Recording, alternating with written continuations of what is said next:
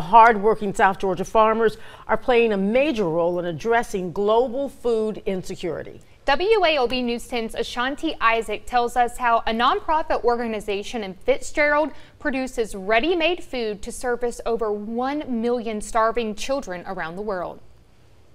You don't have to be a doctor to help save lives all across the world. In fact, it's happening right here in South Georgia. MANA is a nonprofit that ships these ready-to-use therapeutic foods to impoverished countries, including places like Syria, Gaza, and parts of Africa. Kids are suffering so much to actually come to the place that is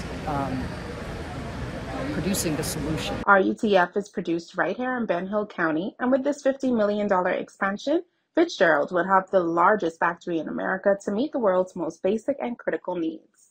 It's an insult to our Creator, insult to our souls that children are dying for lack of food, and I'm committing an additional $50 million as a result of the work. Thanks to that funding, more RUTF can be delivered. The peanut-based product, fortified with protein and vitamins, can save the life of a malnourished child within 6 weeks. It doesn't require any medical intervention. We can give this to a mom, we can give this to an uncle, we can give this to a sister, and she can administer this to her baby brother. MANA says global hunger is a solvable problem, and millions of children have a second chance at life thanks to peanut farmers right here in Fitzgerald.